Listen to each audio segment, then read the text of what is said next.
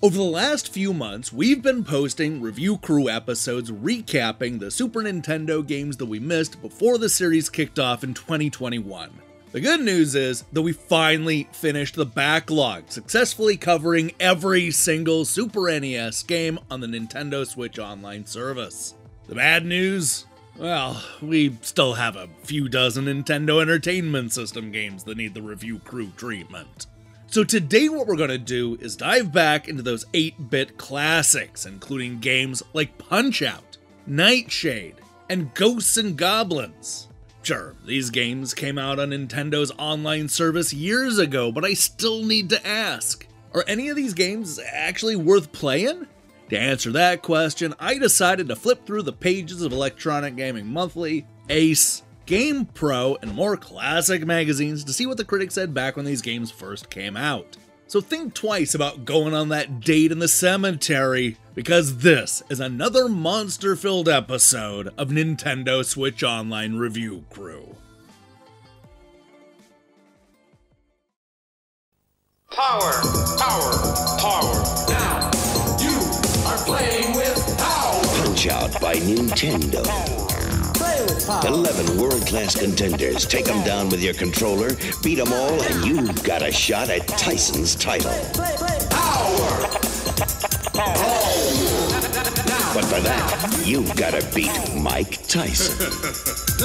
Mike Tyson's Punch-Out! From Nintendo. Now you're playing with power. With or without Mike Tyson, Punch-Out! Is one of Nintendo's most beloved 8-bit sports games. And for good reason, too, as you don't have to be a fan of boxing to get into this unique one-on-one fighter. Forget realism, this is more about memorizing the patterns of a wide variety of colorful characters and exploiting their weaknesses. Of course, the Nintendo Switch Online version no longer has Mike Tyson, for obvious reasons, but don't worry, because Mr. Dream is every bit as tough, and he has one of those perfect chins that you just want to punch. And when it comes to the reviews, the critics liked Punch-Out! With or without Mike Tyson. Let's go ahead and start with the lowest score, which comes to us from Computer and Video Games. Giving the game an 8 out of 10, they concluded that this Nintendo game is very playable. You have to analyze the opponent's movements whilst using some nifty footwork. Punch-Out! Will not disappoint you, it's a truly enjoyable piece of software. In case you're wondering, the highest score came from Nintendo Magazine System, who went all the way up to a 94%. That's one of the highest scores they gave out that year, and not just on the NES. And then there's Ace, who may not have given Punch-Out! The highest score, but definitely gave it the biggest score. Using their ridiculous 1,000 point scale, Ace gave the game a score of 920. They said that it bashes the proverbial shit out of any other home boxing game on any other console or computer. Proof that even if Nintendo's hardware may be technologically naff, they can still squeeze an excellent game onto a cartridge. I detect no lies here. Ace is right, even on the 8-bit hardware, Punch-Out! Still reigns supreme. This is a game that anybody can get into, even those of you who aren't all that into boxing. Check it out.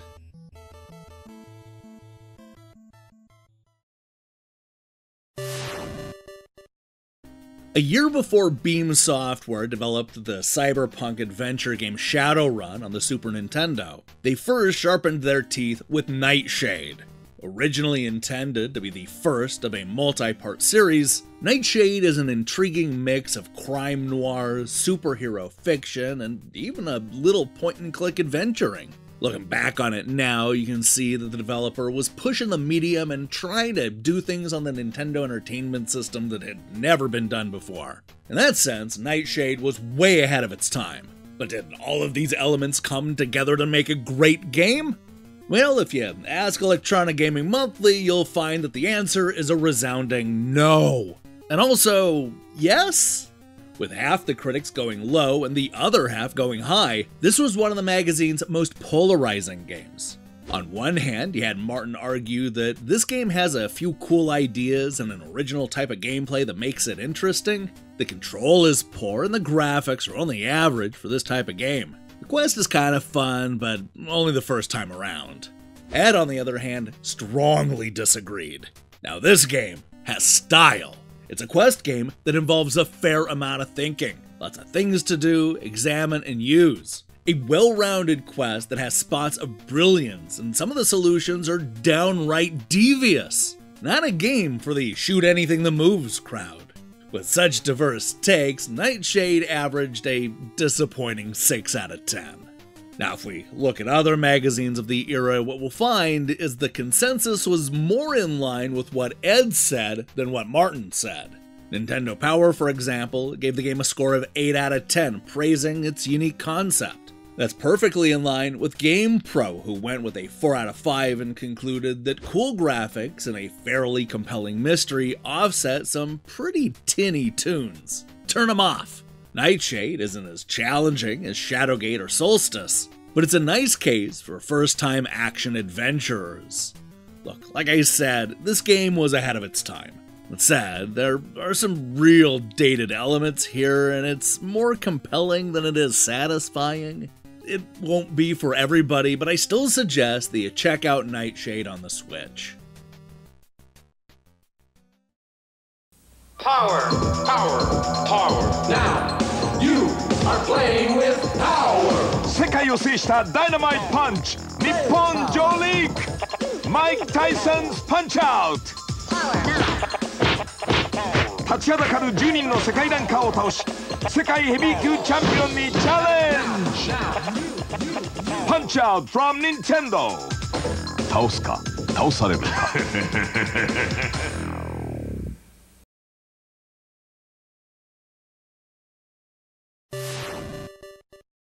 When you think about the Nintendo Entertainment System, you might picture bright and colorful platformers. But let me tell you, the 8-bit era had a real dark side. You saw that in games like Zombie Nation, where a severed head terrorizes New York City, or with the far more successful Castlevania series, which featured the Belmont clan whipping a greatest hits collection of horror greats. One of my favorite scary games growing up was Ghosts and Goblins. A fast-paced title where Sir Arthur fights zombies and other monsters after his girlfriend is kidnapped while having a picnic at a cemetery. Questionable relationship choices aside, this is an incredibly hard game full of cool locations and even cooler bosses. But look, you didn't come to hear me gush about Ghosts and Goblins, because you're here to see what the critics said back in the 1980s. While there aren't a lot of reviews from 1986, I am happy to report that there's a big split between the few critics that covered this game. We'll get to the higher scores in a moment, but let's first explore the 55% the game got from Nintendo Magazine System. Sir Arthur was enjoying the canoodling company of his princess when suddenly an evil devil kidnapped her. So he's got to run along scrolling levels, dusting undead sprites in preparation for the final conflict. This conversion boasts limp graphics and sound.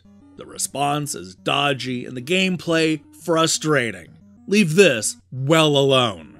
Now this negative take turns out to be a bit of an outlier, as the rest of the critics seem to like Ghosts and Goblins. For example, even though Ace Magazine didn't score their review, they ended up having a generally positive take on the game, disagreeing with most of the points that were brought up by Nintendo Magazine System. GamePro, on the other hand, used their brand new scoring system to give the NES Classic a 4 out of 5. Although the graphics may seem a little primitive, the playability and challenge of this game are just as tough as many current titles. Today's gamers may be a bit more familiar with the Genesis sequel, Ghouls and Ghosts, but this is one of the carts that started it all. A true pro classic.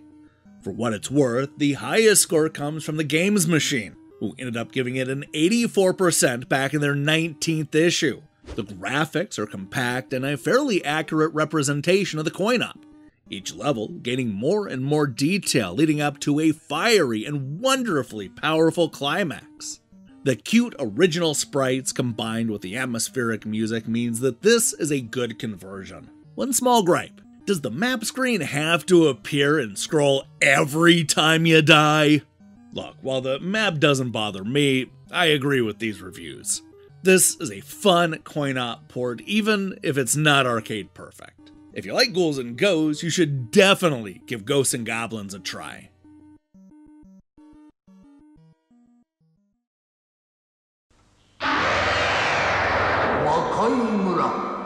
お姫様が魔界の使者にさらわれたってよ。助けるのは君だ。できるかな。ファミコンソフト魔界村カプコンから要約しなくっちゃ。Hey, thanks for watching me break down these classic reviews. If you liked what you saw here, then you'll be happy to know that we post new episodes every time Nintendo adds old games to their online service. We have a whole playlist with hundreds of classic reviews, so give that a binge when you have some time. Now, here's the question I have for you. What's your favorite Nintendo Entertainment System game on the Nintendo Switch Online? Oh man, you have a bunch of absolute classics to choose from, including many that we've already covered in the review crew. Let me see your picks in the comments below. In other news, we'll be back with more stuff. While you wait for that, I strongly recommend you click that subscribe button and support what we're doing here. Until then.